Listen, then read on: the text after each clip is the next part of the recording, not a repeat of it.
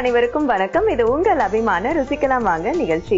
நம்முடைய ருசிக்கலாம் வாங்க நிகழ்ச்சியில இன்றைக்கு நமக்காக கீதா ஸ்ரீதர் மேம் வந்திருக்காங்க. அவங்க என்னெல்லாம் ரெசிபி சமைச்சு கொடுக்க போறாங்கன்னு பார்க்கலாம்.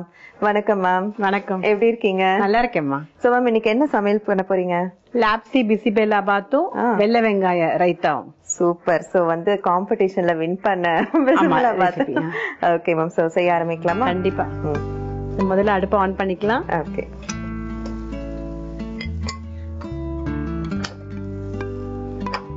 எல்லாமே ஒன் பார்ட்டா பிசி பெலே பாத் பண்ண போறோம் நம்ம. சோ அதனால முதல்ல வந்துட்டு எண்ணெய், பிடிச்சவங்க நெய்யும் போட்டுக்கலாம். நல்லெண்ணெய் கூட போடலாம், இன்னும் டேஸ்டியா இருக்கும். ஸோ நாம இன்னைக்கு எண்ணெய் போட்டாச்சு. அடுத்தது வெள்ளை வெங்காயமோ இல்ல பச்சை வெங்காயம், சின்ன வெங்காயம், எந்த வெங்காயம் வேணாலும் போடலாம். பூண்டு பிடிச்சாலும் போடலாம். இன்னைக்கு நம்ம சாதாரணமான வெங்காயம் தான் போடுறோம், பெரிய வெங்காயம் போடுறோம்.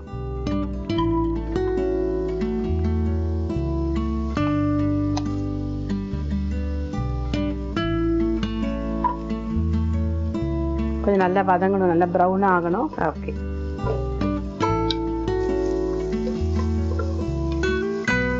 இது வந்து கொஞ்சம் செவக்கணும். இப்ப சீக்கிரமா செவக்கணும்னா கொஞ்சோண்டு சர்க்கரையை தூவிடலாம். சரி, இது எல்லாம் நல்லா கலரா இருக்கும் பாக்குறதுக்கு. அது என்னன்னா சீக்கிரமா கலர் ஆக்கி விட்டுடும். சோ நிறைய குவான்டிட்டி பண்றச்சே நாங்க அது யூஸ் பண்ற விஷயம் அதுதான். நிறைய ஃப்ரைடு ஆனியன்ஸ் தான் ரெடிமேட் கிடைக்கிறது.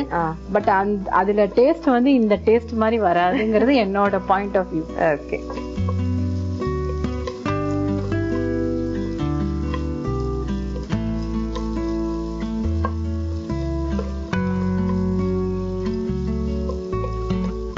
தக்காளி போட்டுடலாம். இப்போ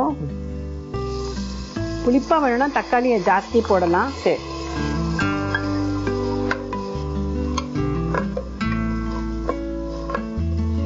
நம்ம வந்து இது எல்லாமே குக்கர்ல வேக வைக்க போறதுனால ரொம்ப வதக்கணும்னு அவசியம் கிடையாது. இப்ப அடுத்தது எல்லா வகையான கலந்த கறிகாய்களையும் போடலாம்.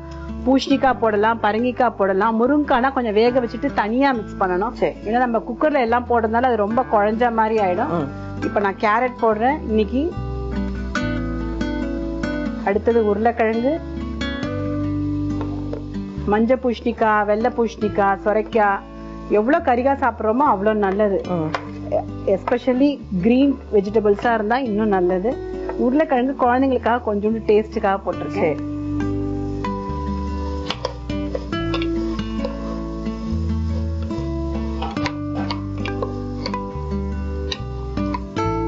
இப்ப நாம இன்னைக்கு இதை வந்து பாசி பருப்புலயும் பண்ணலாம், துவரம் பருப்புலயும் பண்ணலாம். நான் இன்னைக்கு பண்ண போறது துவரம் பருப்புல பண்றேன். உங்களுக்கு டெய்லி சாப்பிட போறீங்கன்னா பாசி பருப்பு யூஸ் பண்றது ரொம்பவே நல்லது. இல்லாட்டி மசூர் தால்னு ஒண்ணு கிடைக்கிறது, ஆரஞ்சு மசூர் தால், அது யூஸ் பண்ணா இன்னும் உடம்புக்கு நல்லது. சரி. அடுத்து என்னமா வேணும்? அடுத்தது புளி தண்ணி விட்டுடலாம்.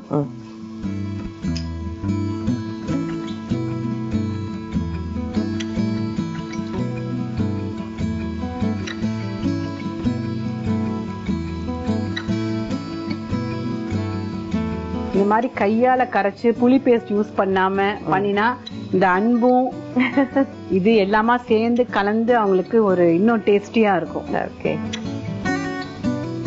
அந்த எவ்வளவுக்கு எவ்வளவு நம்ம கை காலுக்கு வந்து எக்ஸசைஸ் கொடுக்கறோமோ அவ்வளவுக்கு அவ்வளவு நல்லது. இந்த ரெடிமேடா வெங்காயம் வாங்குறது, ரெடிமேடா புளி பேஸ்ட் வாங்குறது, இதெல்லாம் அவாய்ட் பண்ணணும்.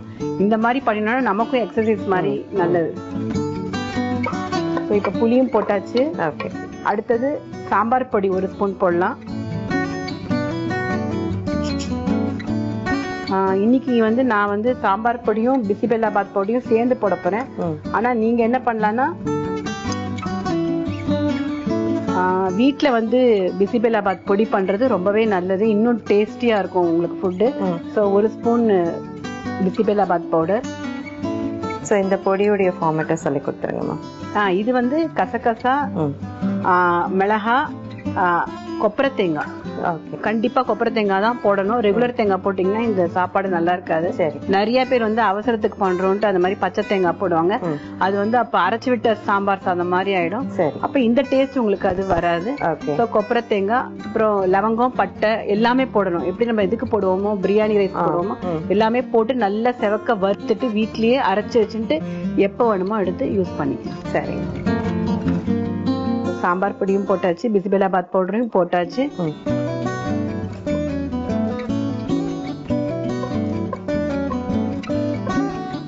இப்போ முதல்ல வந்து நம்ம லாப்ஸி ரவையை போட்டுடலாம். நீங்க வந்து லாப்ஸி ரவை தான் போடணும்னு அவசியம் இல்லை, உங்களோட இஷ்டமான அவல் போடலாம். அதுக்கப்புறம் இந்த பாஜ்ரா, நாச்சினி, இந்த கேழ்வரகு கூட நல்லா ராத்திரியே ஊற வச்சுட்டு கேழ்வரகு கூட நல்லா முளைச்சிட்டு கூட போடலாம், அதுவும் ரொம்பவே நல்லா இருக்கும். ஸோ எல்லாமே நீங்க ஹெல்தி வெர்ஷன் ட்ரை பண்ணி பார்க்கலாம். கைக்குத்தல் அரிசி போடலாம், சம்பா அரிசின்னு ஒண்ணு வருது, நெல்குத்தல் சம்பா அரிசின்ட்டு அதுவும் போடலாம். நம்ம இது ஒண்ணுக்கு ஒண்ணுதான் தண்ணி விடணும், இல்லாட்டி ரொம்ப குழஞ்ச மாதிரி ஆயிடும். நம்ம புளி தண்ணி ஆல்ரெடி ஒரு 1/2 கப்புக்கு மேல விட்டாச்சு.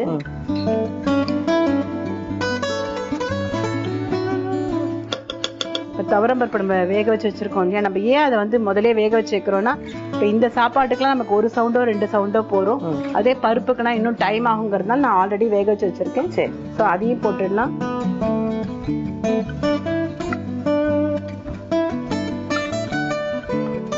தேவையான அளவு உப்பு, மஞ்சப்பொடி, தண்ணி மட்டும் நம்ம விடல. இதுல எனக்கு 1 கப்பு தண்ணி கொடுத்துருங்க.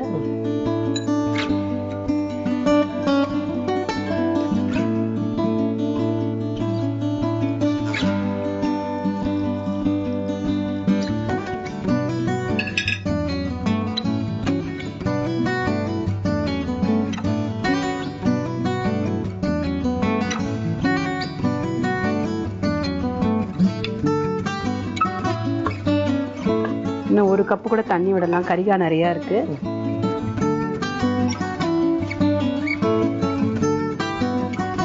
நல்லா கொதி வந்த அப்புறம் தான் குக்கரை மூடணும். சரி, முதலே மூடிட்டோம்னா மேல காயும் கீழே லாப்டிமா ஒரே தெரியா அப்படியே நின்று போயிடும், அப்ப வேகாது, உங்களுக்கு காய் எதுவுமே வேகாது.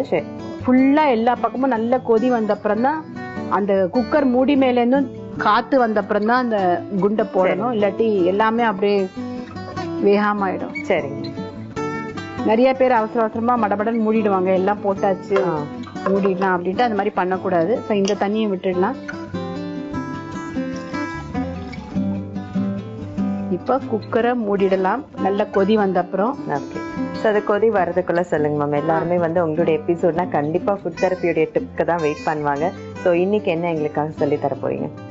எழுந்த உடனே இன்னைக்கு என்னோட பொழுது நல்ல பொழுதா இருக்கும், நான் என்ன பண்றேனோ அதுதான் கரெக்ட், நான் யார் பேச்சையுமே வந்து தப்பா இருந்தேன்னா கேட்டுக்க மாட்டேன், எனக்கு எது சரின்னு படுறதோ அதை நான் பண்ணுவேன், நான் நானா தான் இருப்பேன், மற்றவங்களுக்காக நான் வந்து வாழ மாட்டேன், நான் எனக்காக வாழுவேன் அப்படின்னு எழுந்த உடனே நம்ம முடிஞ்ச அளவுக்கு 1 கிளாஸ் தண்ணியை குடிச்சிட்டு அதை சொன்னோம்னா அந்த ஹோல் டே ரொம்ப பீஸ்ஃபுல்லாகவும் ஸ்மூத்தாகவும் போகும். அதுதான் என்னோட இது.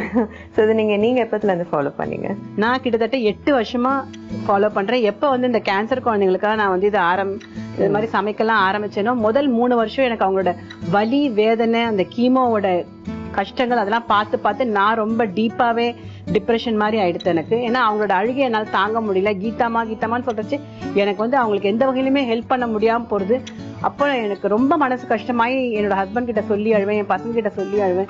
அப்ப அவங்கதான் சொன்னாங்க, நீ இந்த மாதிரி இருந்தேன்னா அவங்களுக்கு நீ வந்து எப்பவுமே சிரிச்ச முகமா, அன்பா, ஆசையா அரவணைக்கிற ஒரு அம்மாவா இருந்துட்டு நீ வீட்டுக்கு வந்து இந்த மாதிரி அழுதேன்னா அவங்களால வந்து வரவே முடியாது. உன்னோட பாசிட்டிவ் எனர்ஜி தான் நீ அவங்களுக்கு நிறைய கொடுக்கணும். அதனால நீ வந்து எல்லாமே வந்து கொஞ்சம் ஸ்டார்ட் பண்ண, உன்னோட தெரப்பி எல்லாம் ஸ்டார்ட் பண்ணுன்னு சொன்னதுக்கு அப்புறம் தான் நானாவே சரி என்ன பண்ணினா நல்லதுன்னு தெரிஞ்சுட்டு அதுக்கப்புறம் நானாவே ரிசர்ச் பண்ணி நானாவே இந்த மாதிரி ஸ்டார்ட் பண்ணிருக்கேன். இதுக்கும் ஒரு மனதைரியம். கண்டிப்பா. ஏன்னா ஒரு முக்கியமான விஷயம் என்ன சொல்லணும்னா, நீங்க பண்ற ஃபுட்டு வந்து எந்த அளவுக்கு வேலை பார்க்கணும் எங்களுக்கு தெரியாது மேடம். ஃபுட் தெரப்பில நீங்க பண்றீங்கன்னு சொல்றீங்க கேன்சர் குழந்தைங்களுக்காக, பட் அவங்க எல்லாருக்குமே வந்து கவுண்டிங் டேஸ் தான் அப்படின்னாங்க. ஆனா அந்த கவுண்டிங் டேஸ் எல்லாம் நான் பீட் பண்ணியாச்சு.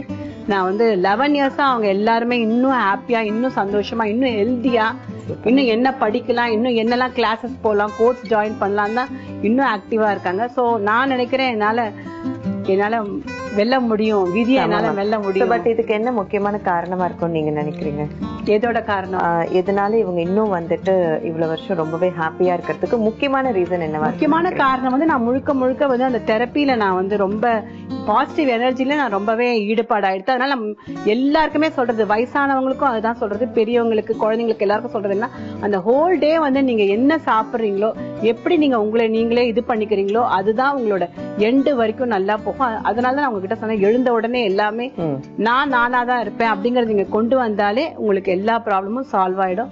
அதுதான் என்னோட எல்லாருக்கும் அட்வைஸும். அதுதான் நான் சாதிச்சேன். இந்த சாதிப்புக்கு தான் எனக்கு வந்து பல வகையான அவார்டும் கிடைச்சது. இந்த ஃபுட் தெரப்பிக்காக தான் நான் நிறைய அவார்ட்ஸும் வாங்கியிருக்கேன் நான். ஸோ இதை நான் எல்லாருக்குமே, சென்னையில இருக்கிறவங்களுக்கும் எனக்கு இதை சொல்லணும்னு ரொம்ப ஆசை. ஏன்னா எழுந்த உடனே அவங்களுக்கு இந்த 11 மணி சீரியல்ல என்ன நடக்குமோ, இவன் அவளை விட்டுட்டு ஓடி போயிடுவானோ, இவன் அவளை கத்தியால குத்திடுவானோ, இதுதான் அவங்க மைண்ட்ல இருந்துட்டு குக் பண்றாங்களே தவிர சர்வெண்டோட பேசிட்டு அதோட அன்போ ஆசையோ இதையோ போட்டு அவங்க வந்து யாருமே சமைச்சு நான் பார்க்கல. இன்ஃபேக்ட் எங்க அம்மாவும் சேர்ந்து சொல்றேன். நான் இதில் பிராங்கா சொல்ல தயாரா இருக்கேன். போன் கூட எடுத்து கரண்ட் எங்க வீட்டுல போய் எடுத்து நீ பாட்டுக்கு டிவியை போட்டு நான் போன்லயே கேட்டுக்கிறேன் என்ன ஆச்சு. அந்த அளவுக்கு மேட்னஸ் இங்க நான் பாக்குறேன். பார்க்கணும், நிச்சயமா பார்க்கணும். அதனால அது ஒரு சீரியலா பார்க்கணும். நம்மளே அப்படியே அதுல ஈடுபாடு ஆகக்கூடாது. ஏன்னா அவங்க பழப்புக்காக பண்றாங்க. நாம நம்மளோட ஃபேமிலியை நல்லா காப்பாற்றணும். அது நமக்கு ஒரு வேளை கூட சோறு போட போறது இல்ல. அதுதான் நான் மெயினா சென்னைக்கு சொல்லணும்னு நினைச்சேன். நீங்க உங்க மூலமா என்னால இன்னைக்கு சொல்ல முடிஞ்சது. Thank you so much. ஷூர், கண்டிப்பா நீங்க ஒவ்வொரு எபிசோட்ல சொல்றதும் எல்லாருமே வந்து உடனே அவங்களால மாத்திக்க முடியலனாலும் அட்லீஸ்ட் அந்த ஞாபகம் வந்துட்டு கண்டிப்பா 2-3 தடவை வரும்போது சரி ட்ரை பண்ணலாமே அப்படின்னு ஒரு ஆசையும் வரும். இன்னும் 4 பக்கமும் வரட்டும். ஏன்னா அப்புறம் இன்னும் நல்லா இருக்கும்.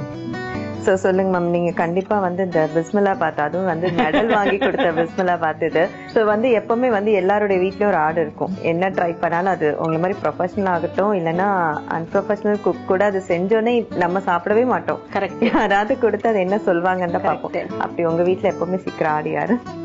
என்னோட ஹஸ்பண்ட் தான். அவர் இந்த மாதிரி கொதிக்கிறச்சேவே இதை போய் இப்படி விட்டு இப்படி பண்ணி இப்படி சாப்பிடுவாரு.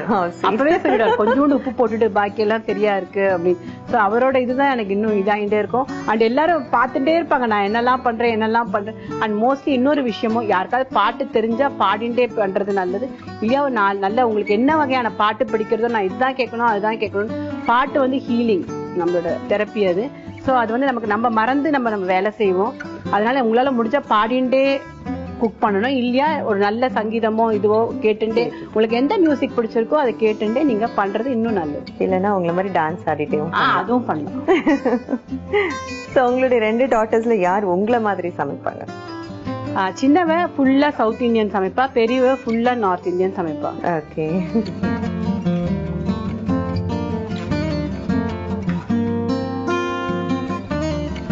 எல்லா பக்கமும் நல்லா கொதி வந்தாச்சு. இப்ப நம்ம குக்கரை மூடிடலாம்னு நினைக்கிறேன். ஓகே.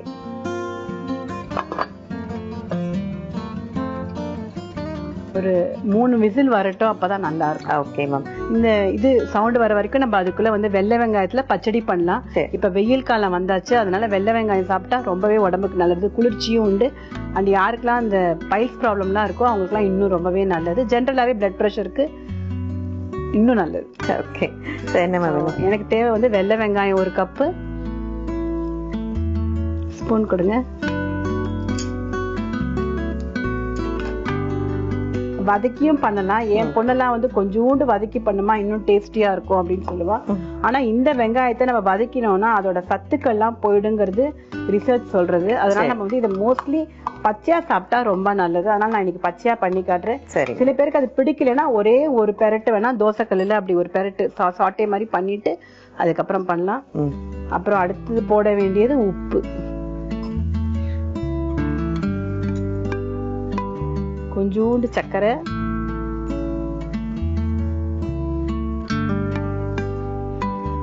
இதுக்கு நான் ஏன் சர்க்கரை போடுறேன்னா வெங்காயம் நெடி தாங்க முடியாம இருக்கும். அதனால நம்ம மூடி வச்சோன்னா சில பேர்லாம் மத்தியானம் தான் சாப்பிடுவாங்க. அப்ப என்ன ஆகும், ரொம்ப ஸ்மெல்லு தாங்க முடியாம வரும். அந்த ஸ்மெல்ல வந்து அப்படியே சர்க்கரை வந்து இழுத்துன்றோம். அதுக்காக தான் நான் இதை போடுறேன். சரி, இப்ப இதை கையால் நல்லா பெசறணும், அதுவே தண்ணி விட்டுக்கும். ஓகே.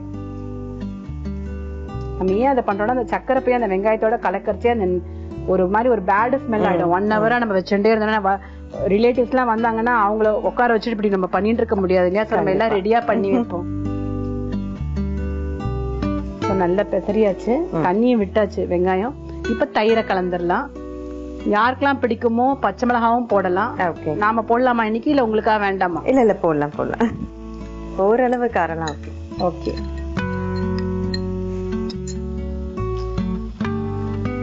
இன்னும் பொடியா நறுக்கி போட்டா வாயிலே உங்களுக்கு அம்பிடாது. இன்னும் கூட சின்னதா நறுக்கி போடலாம், இல்ல திருகி கூட போட்டுடலாம். சரி, பச்சை மிளகாயும் போட்டாச்சு. 2 கொத்தமல்லி,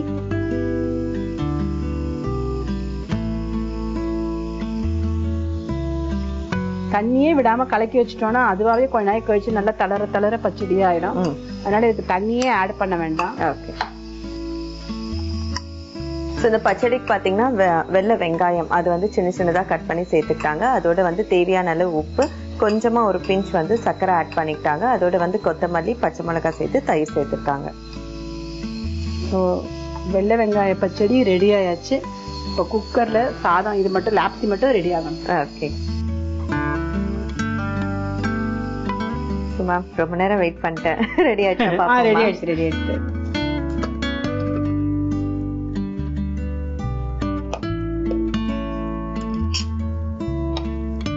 கமகமான பிசிபெலா பாத் ரெடி ஆயாச்சு. ஓகே.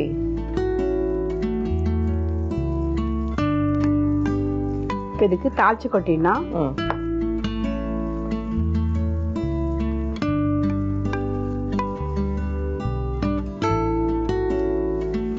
தாளிச்சு கொட்டுற கரண்டி, நெய்,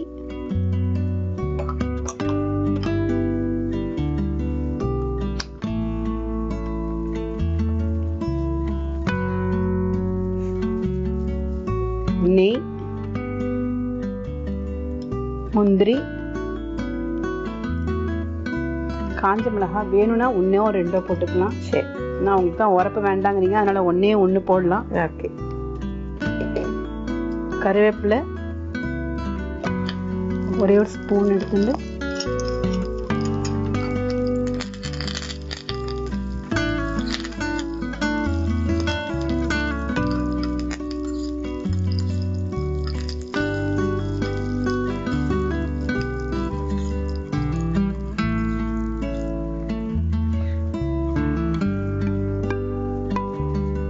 ரெடி ஆயிடுச்சுலமா?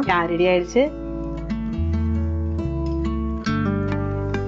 நீங்க சொன்னீங்க நான் வந்து இது போட்டிருக்கேன், அது போட்டிருக்கேன், கேரட் போட்டிருக்கேன்னு.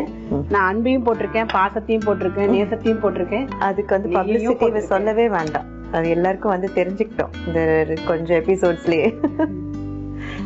பிடிச்சா நெய் போடலாம் இது மேல. உங்களுக்கு நெய் அலவுடு. இன்னும் தண்ணி விட்டுக்கல, இன்னொரு 1 மணி நேரம் ஆச்சுன்னா இன்னும் நல்லாவே தண்ணி விட்டுக்கும். சரி.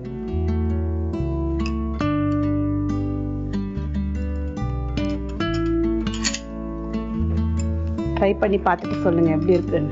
என்ன மேம் சொல்றதுக்கு இருக்கு, மெடல் வாங்கின பிஸ்மில்லா பார்த்தாச்சு. சோ வந்து இந்த ரெசிபி வந்து மேமுடைய ஆல் டைம் ஃபேவரட் ரெசிபின்னு சொல்லலாம். அண்ட் பெரிய ஒரு டர்னிங் பாயிண்ட் கொடுத்த ஒரு ரெசிபியும் கூட. சோ இப்போ இதனுடைய சுவை, நான் இதை டேஸ்ட் பண்றதுக்கான ஆப்பர்ச்சுனிட்டி எனக்கு கிடைச்சதுக்கு தேங்க்ஸ் ஆக்சுவலா. சோ இப்போ இது எப்படி இருக்குன்னு பார்க்கலாம்.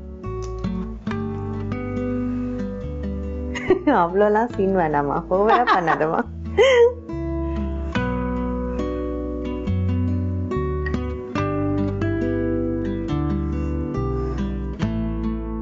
வேணா நெய் போட்டுக்கோங்க. கண்டிப்பா பிளேட் காலி பண்ணிடுவேன் நெய் போட்டு.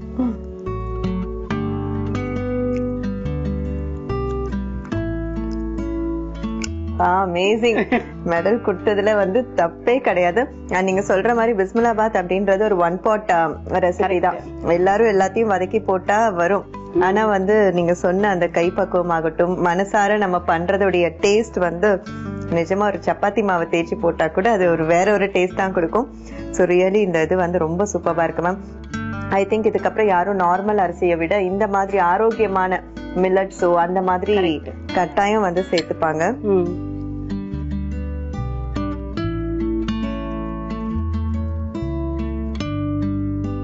கொஞ்சம் வதக்கி போட்டா இன்னும் கொஞ்சம் கடிக்க சௌரியமா இருக்கும்.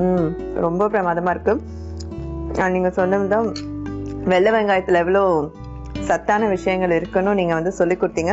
அது மாதிரி டேஸ்டும் வந்து ரொம்ப பிரமாதமா இருக்கு. இதே மாதிரி இன்னும் நிறைய ரெசிபி செஞ்சு இன்னும் நிறைய மெடல் வாங்கி கண்டிப்பா வாங்க வாங்க எங்களுக்கும் சமைச்சு கொடுத்துட்டே இருங்க. நிச்சயமா எனக்கும் கொஞ்சம் கொடுங்க, சாப்பிட்டு பார்க்கணும். கண்டிப்பா இருந்தாங்க.